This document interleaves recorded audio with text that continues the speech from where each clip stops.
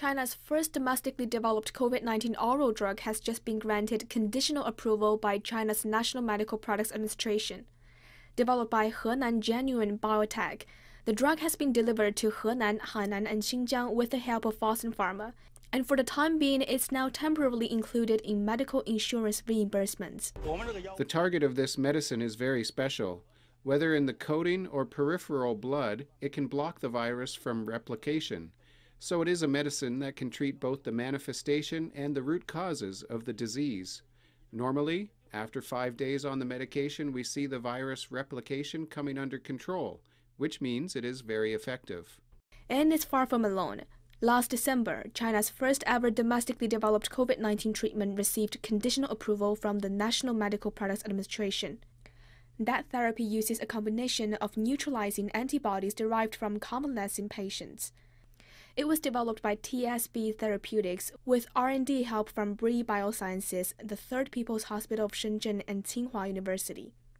The first batch of the medicine arrived in Shenzhen in July. The currently drugs approved in China, that including neutralization antibodies, that you can immediately bind to the virus in the circulation and reduce the virus copies in the body.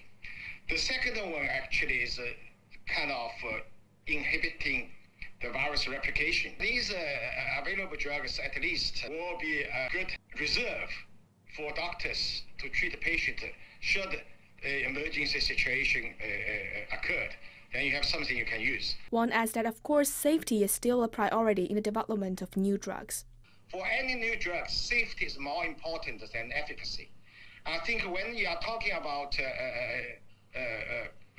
anti-COVID-19 drugs, you don't want to have a medicine which block the viral infection, but also cause severe side effects in the patient. If you are really severe, there is a drug to treat, but only use the drug when it's absolutely necessary and under the doctor's guidance.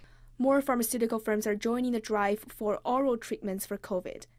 Sincere Pharmaceutical was given the go-ahead in May from China's regulators to start clinical trials of its orally taken COVID-19 preventative medicine, the country's first such approval. In June, it started construction of production facilities in Nanjing with an initial target of producing 100 tons of COVID-19 medicine per year.